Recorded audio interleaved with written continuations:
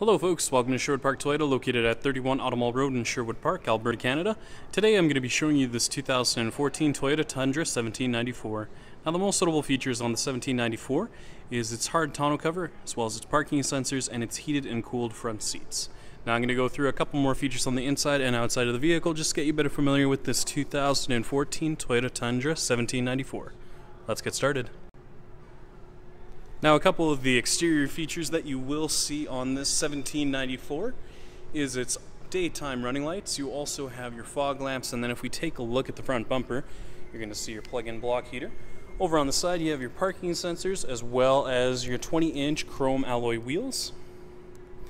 Now taking a look, you also have your 1794 badging as well as your chrome accents on your mirrors. You have your power folding mirrors, vortex generators, and then taking a look on the inside of the mirror here, you have your integrated signal, and then you also have your blind spot monitoring. So with your blind spot monitoring, you can actually, when this actually lights up, you can be rest assured that there's a vehicle right beside you. Now you also have your heated mirrors, and the color we're going to be taking a look at today is magnetic gray. Now to start off with, we're going to be taking a look at your front dash as well as your front seats, just so you have a much better idea of how much space there is. Now you have your brown leather interior seat surfaces with your power driver's seat with lumbar support. Taking a look just on your left hand side, you have your power telescopic and tilt steering wheel as well as your mirror controls, power folding mirror button, and then you also have your blind spot monitoring on and off with your open and close for your power rear window. On the inside of your driver's side door, you have your seat memory controls for your driver 1 and 2, along with your window locks, power locks, window controls for both your front and rear windows. Now you also have your wood grain trim on your steering wheel as well as accented on your doors and on the inside of your dash, and then taking a look at your shift knob as well. Now a couple of the controls you'll see here include your scroll function as well as your back mode select. You have your volume control, Bluetooth, voice recognition display, and cruise control.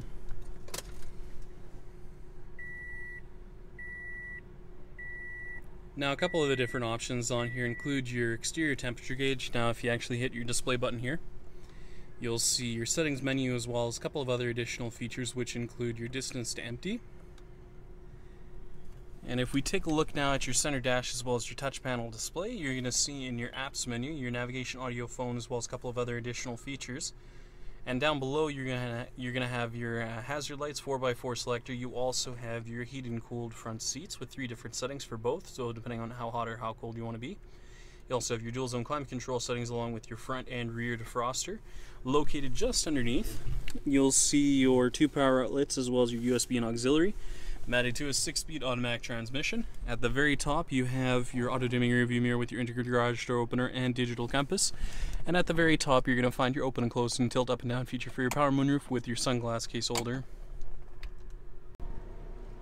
Finally, we'll be taking a look at your rear cargo bed as well as your tailgate. Now located on your rear bumper, you're going to see your parking sensors just located right across.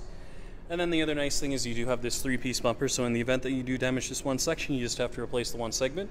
You have your 7 and your 4 pin for your towing located just underneath. You'll find your spare tire.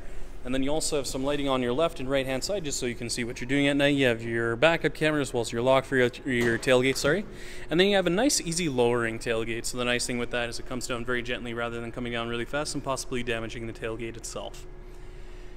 Now the other nice thing that comes with this 1794 is that you also have an additional set of tires with you. And then the other great thing is you do have the tonneau cover with it as well. So a great example of that is if you don't want your tires to get wet just while you're driving down the road, you can just have your tonneau cover actually folded up covering the back of your bed. Or if you'd like, you can actually fold it up all the way to the front here, just in case you're hauling something that's a little bit higher. That way it's out of the way and you still have some room for cargo. Now the other nice thing is you do have that bed rail system in there as well. So if you take a look over on your far left or right hand side, you're going to see those bed cleats that you see there, that silver piece there. So the nice thing with those is that you can actually have them readjusted and placed on whatever side of the bed rail system that you would like. You can even place them at the very front of the bed rail system there as well, just to suit your needs. Now the other nice thing is you have a couple of areas just located on your left, right, front, and back side where you can tie down any loose cargo, just so it's not shifting around just while you're in transit.